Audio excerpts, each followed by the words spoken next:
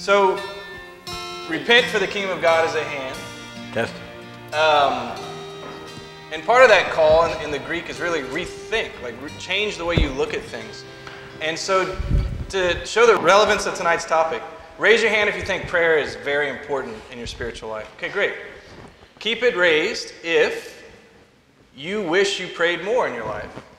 Okay, perfect. So you see how relevant tonight's topic is. And a lot of times that comes from, I just need to be more disciplined, or I need to try harder. But sometimes it's, I need to rethink and look at what is a prayer life to begin with. And so tonight we have two panelists that can really help us think about this again. To my left, Mrs. Mary Rose Verrett from the mountains of Virginia. Originally. All the way to Brobridge, where she's married to Ryan, who's standing over there with Mael, their little baby. And her and her husband Ryan founded Witness to Love, which is a marriage preparation and enrichment ministry that's touched the lives of people from Canada to the Philippines to even places like San Francisco, right? So we're blessed to have them tonight. Miss Mary Rose Verrett. Thank you. And to her left, Father Michael Champagne, a member of the Community of Jesus Crucified from the metropolis of Leonville. They put a billboard of you. Grand Village. And of course, he needs very little introduction. Father has traveled the world speaking about our topic tonight. So welcome, Father Michael Champagne. Our title for tonight is Prayer in the Modern World, ? I don't know if you noticed that. Like, is it even possible? All right, we have a question. Question, and I'm sure I'm the only one who struggles with this, and everyone else's life is very happy, but how do you pray when you're mad or when you're angry and feel like it's falling on deaf ears? Since Mary Rose is married, I'll let her take that question. She has more experience. Yeah, I'm always happy. Because God's always nice to you. Yeah. I've never been angry with her. I think that's a great question. You know, how do you pray when you're angry? And I think it is similar to marriage because, you know, I was reading the Psalms, and you can read the Psalms, you know, the way that they sing them at Mass, or you can read the Psalms, some of them the way they really are. You know, basically, God, why did you do this to me? I'm so miserable. I'm so angry. I'm so upset. Like, if you go back and read the Psalms, King David was very blunt with God. And God said he is a man after his own heart. And I think just like in marriage, where if you're upset about something and you don't tell your spouse, then the relationship's going to suffer. And if you sit on things and stew on things, then they have no idea why you're upset. Now, God knows. He knows exactly what we're upset about. But he sees the big picture, and we don't. And somewhere I had read this analogy of where, like, it's like a quilt or embroidery where we can only see underneath and it's messy and there's threads and we have no idea what the pattern is, but God sees from the top. And if you're looking at it from the bottom, when I was 5, I would crawl around under the table and my mom was quilting with all these ladies and I would just see, you know, the hands moving and I'm just looking, it looked like a zoo up there, you know. But on the top it was beautiful. So I think that just part of it's very, of course, very, very hard saying, you know, God, why? But, you know, even Jesus said, I think, wouldn't you say, Father, that Jesus even said a few times, you know, kind of, Father, you know, but, you know. Yeah, Jeremiah, you know, you dupe me, O Lord, let my soul be. I will speak your name no more. And I've said that a few times. You know, but you know, you end up, out of necessity, it comes out. But I think that's an important aspect. You have to pray as you can, not as you ought. And that's another big misconception. Prayer, we think, you know, I'm not going to sing in public because it's supposed to sound a certain way. But prayer is real, and we got to keep our prayer real. And I think to be upset and to be very frank with God, that he can take it. He's big. Job, you know, went on about 30 chapters complaining against God, and then finally, you know, he got hoarse, and then couldn't talk anymore, and then the good Lord said, "You done?" And he said, "Well, let me ask you a few questions." You see, so as long as we give room for God to have a rebuttal, I think his angry prayer is a good prayer. I think Brother John Joseph, he's studying a little Hebrew, so he's into the scriptures a lot, and so at the Bible study, he thought he would start with a psalm. So he said he pulled out his favorite psalm, Psalm 109, I think it was. And of course, as like Mary Rose said, he pulled out the unabridged version of Psalm 109, you know, and he's like started praying. He was doing this publicly, but it got really bad. It got worse and worse, you know, about, you know, it's a cursing psalm, you know, and the psalm was, you know, basically cursing all his, you know, all his neighbors and everybody else, and so that people were like shocked.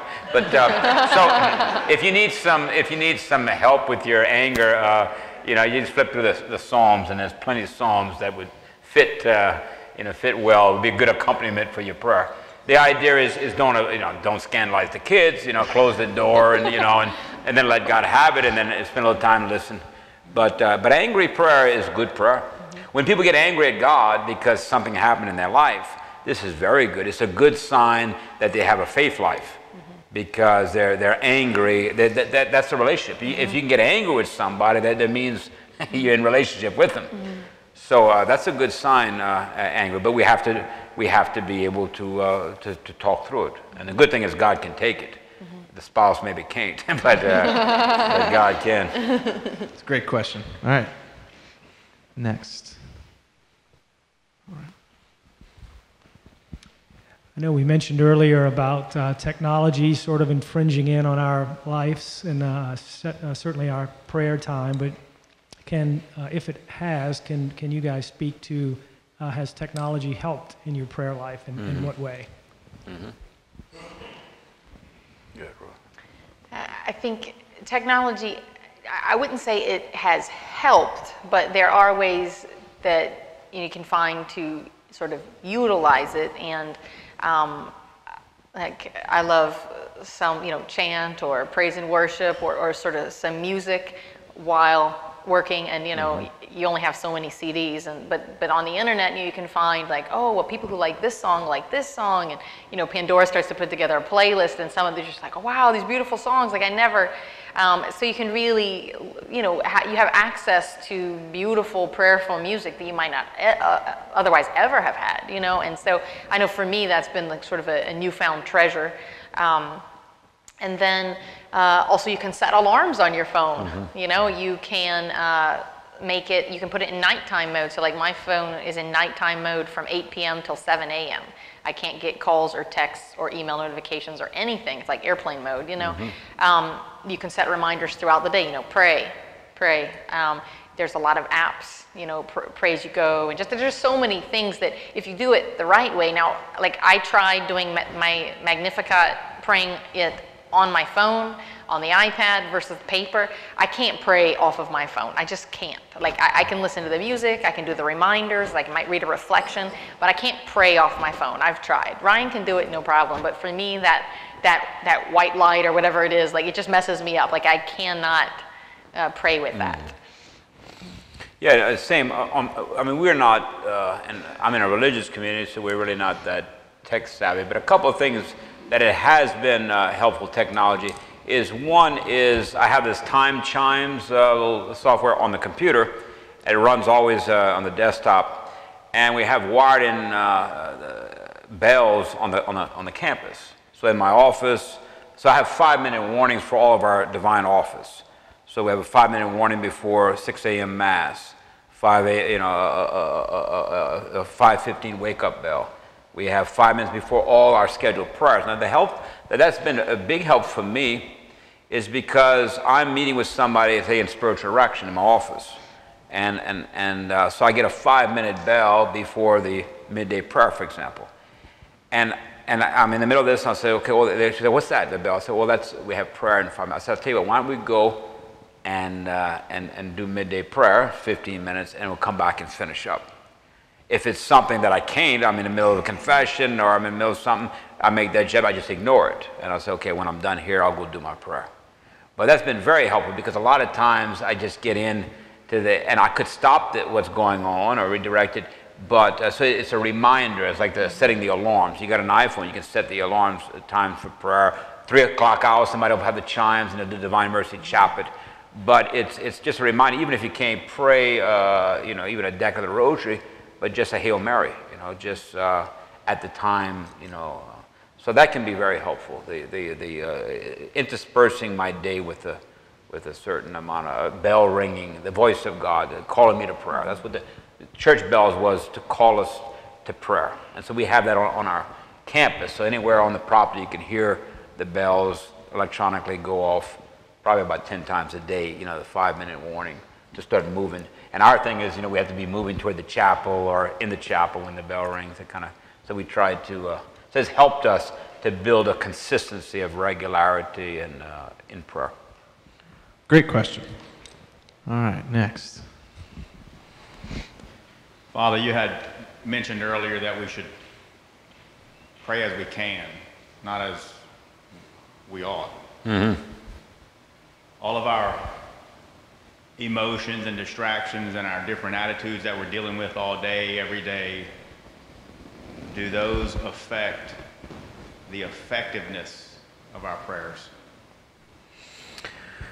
Well, I don't think so. I mean, distraction. I think St. Teresa of Avila, I think it's quoted in the Catechism, says in an hour prayer. Now, you may not be praying for an hour, but Teresa prayed for an hour.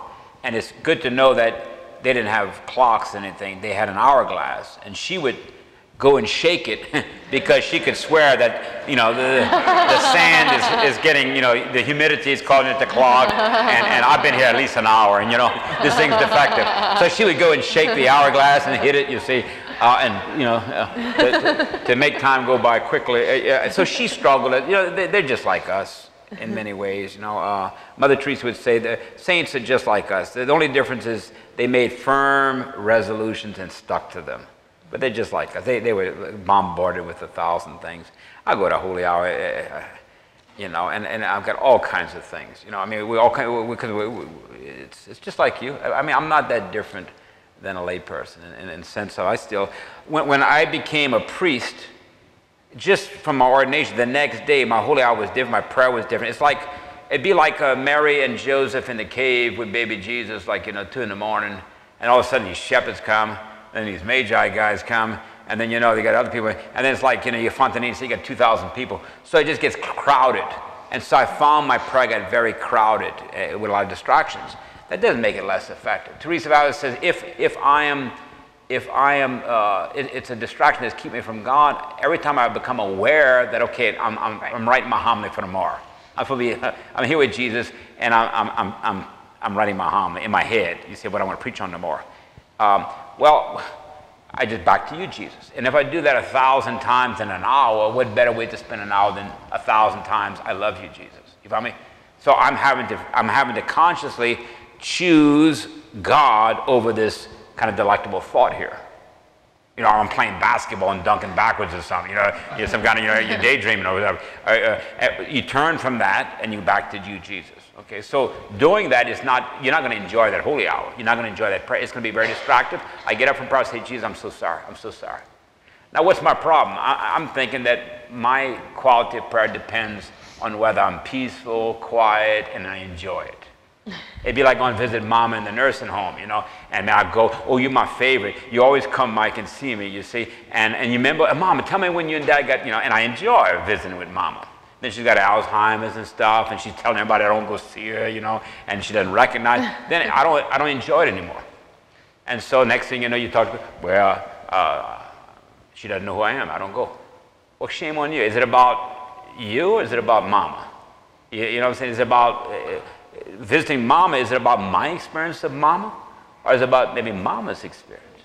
So I think that's the thing that we have to turn to in prayer. That, prayer is distractive, but it actually can maybe help my prayer if I continually bounce off of them. Now, sometimes a distraction is an attachment. And so if I have a consistent distraction in prayer that keeps coming up and it prolongs, like my Harley Davidson. I just got a Harley Davidson, I'm always saying about that Harley Davidson. I didn't, but suppose you say, well, then maybe I need to get rid of the Harley Davidson, or maybe I need to, maybe not, be so focused. So sometimes I'm attached to something. And then sometimes it's something I need to take into my prayer. Mm-hmm. You see, I think it's a distraction, but the Lord's keep putting it in my face. Maybe it's my anger to a friend of mine, and he's saying, why are you angry? Do you have reason to be angry? What are you going to do about this anger? So the distraction, I start to engage the distraction with the Lord. I talk to the distraction with the Lord, and that becomes very fruitful. Then I make a resolution. Okay, he wants me to go talk to Ralph, you know, and apologize, you see, for what went on, and see if we can't work this out. And that becomes a very fruitful prayer instead of what I thought was, you see, a distraction in prayer. So you see there's some different elements of that. All right. That was a great question, and I was enjoying it. Next question.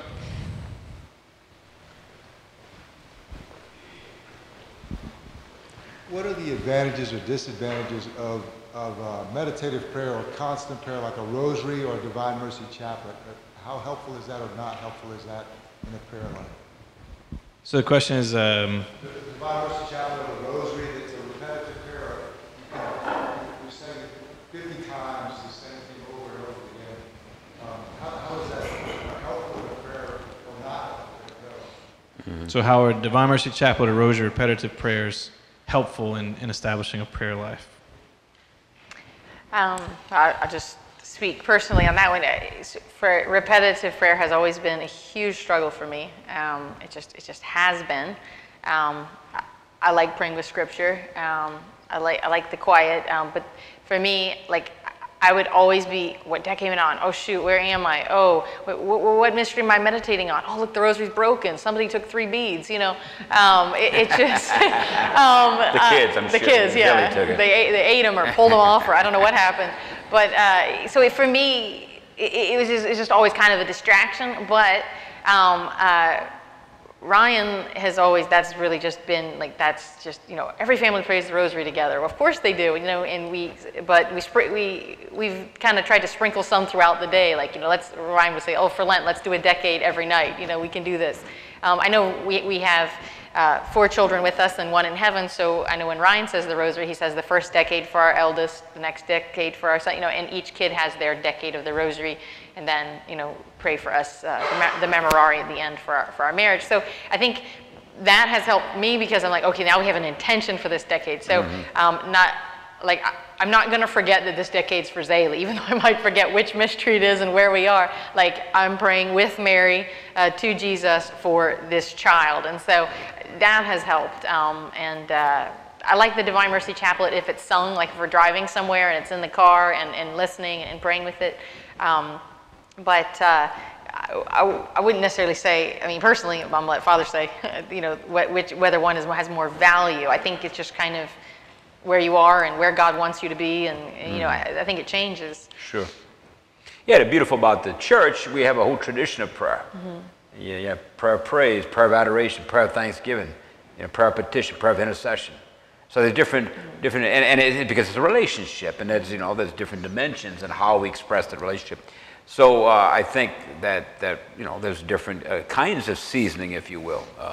And so we need to be familiar with the toolbox, if you will, that we have in our tradition of prayer. Catechism of the Catholic Church is beautiful in that, about speaking about the different varieties of prayer, different forms of prayer. And I think it's like a relationship. When you first in a relationship, words is very fundamental. You speak to one another. Dialogue means I speak, you listen, and then you speak and I listen. That's a dialogue. Mother Teresa's definition of prayer: I speak, God listens. And then God speaks and I listen. And that's a dialogue. And vocal, we use words, very fundamental in a relationship. Well, a lot of times the kids will talk at each other. You know, they're on their cell phones and spend a lot of hours on the phone. But the relationship deepens and it gets inquisitive.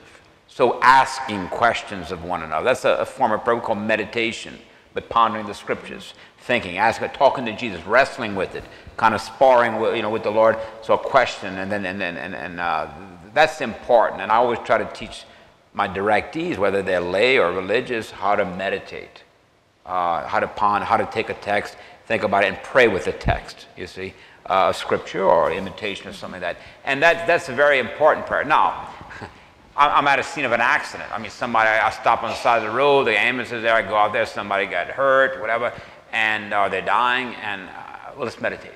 You know, let's pray in tongues or something, you know. No, our Father who art in heaven, hallowed be thine. And see, people can gather and pray. Very, very important prayer. So that's the different love. And then just being with one another, just sitting like Eucharistic adoration. I look at him, he looks at me, just being there in the presence, sitting on the, that was old Father Fidelis' definition. Fidelis, who had kind of brought the Cursillo down here, said, look, you go down the road on Prairie Road, you see the little shotgun shacks, you see and you got an old couple on the swing. You say, you see they're swinging in the morning on that swing? He said, what are they doing? He said, they're making love. You see that's just being present to one another. You see, and that's a deep expression. They don't have to say anything, a deep expression. That could be silent prayer of adoration, we say contemplation, or just presence. So different forms of prayer for different times. Repetitive prayer is very important, especially when some background music, when we're meditating on the scriptures. We should meditate. The rosary is like the gospel on beads. And if we're meditating, that's a powerful prayer. It's very important when we're grieving. You see, and sometimes we can't even finish a Hail Mary, so I'll just say, Jesus, Jesus, Jesus, you see. Or, you know, I believe, Lord, help my disbelief. I believe, Lord, help me. I'll take that little antiphon. Jesus, I trust in you. Jesus, I trust in you. Jesus, I trust in you. That repetitive calms me down, the movement of the fingers. There's a certain rhythm. It's a very, very powerful prayer. I prayed the rosary I was at a conference one time, and I told everybody, I've been praying the rosary since I'm 6 months old. Then Father Russo got up and said, I've been praying since I'm 2 months old. Which is probably true, you know. He's born with the rosary, you know. But my father made the Cursillo when I was 6 months old. He came back like Fidelis told all the men, you go back, and as soon as you kiss your wife and tell the kids hello, you say, from this night on, we'll be saying the rosary in this house every night, you see. And that's what Dad did when I was 6 months old. And you know, my mom was, you know, he probably didn't know what decades, you know, how to say it. But, you know, he's praying it tonight on his knees by himself. So it's possible, you know, but that's a repetitive prayer. But if we pray it properly, it creates a certain rhythm. And we tell people we love them, you know, I love you, I love you. You never get tired of hearing that. Right. If it's meaningful. And so I think that's what the rosary and Divine Mercy Chaplet can be very powerful to when we're stressed and we're grieving and to calm. It's a certain rhythm. But it has to be mental. We have to be thinking about what we're saying, about the words. We have to be putting the mind in union with the words. Because if I say, honey, I love you, and I don't care what those words mean, it's just words, then it's doing harm rather than good. And sometimes repetitive prayer can be obviously that. We go say the rosary en français, je fais ainsi with you. I said, whoa, man, I haven't even got through the first, you know. So you wonder if they're just in contemplative union, and you know, but it can be an obstacle if we're not slowing down. And that's what John Paul's favorite prayer was, the rosary. St. John Paul's favorite prayer, the rosary.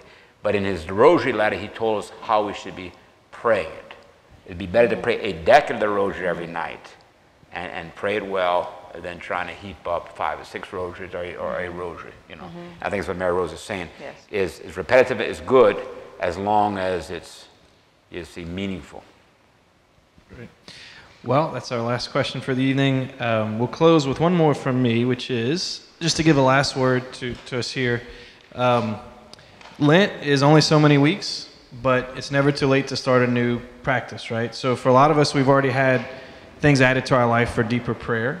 What would you say, each of you, as closing comments, to kind of encourage us in these last weeks of Lent to pray and to make it as meaningful as it can be? We'll start with you, Mary Rose. I started Lent with honestly not knowing what I was going to be doing for Lent, and every Lent it seems like there's kind of a theme, and God always chooses, and it's never me, and what I think it's supposed to be, it isn't. And so, you know, my mom always says, you're giving up chocolate, right? You know, and I'm like, well, you know, I don't really eat that much chocolate, but now that it's Lent, I want some, but don't really think about it the rest of the year. But I've, you know, did all the giving up things and all that, but I realized that there definitely, like, less phone, less noise. But for Lent, my intention was to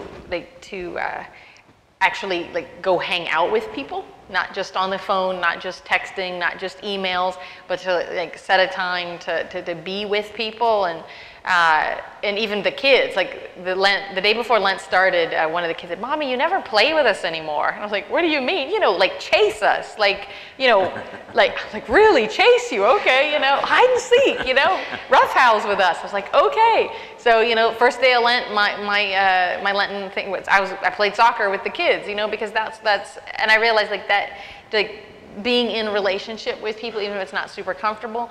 On the prayer side, there was a book I had ordered a while back called I Am, and then it's by Chris Stefanik, and you kind of fill in the blank, and it's on the cover it says like, I am loved, I am, basically all these lines from Scripture, but it's called I Am, rewrite your name, reroute your life. And it basically, every single thing in Scripture that God says we are, you know, you are chosen, you are mine, all of these things, and there's a reflection every day on that with Scripture passages, stories, super short, it's like a page and a half.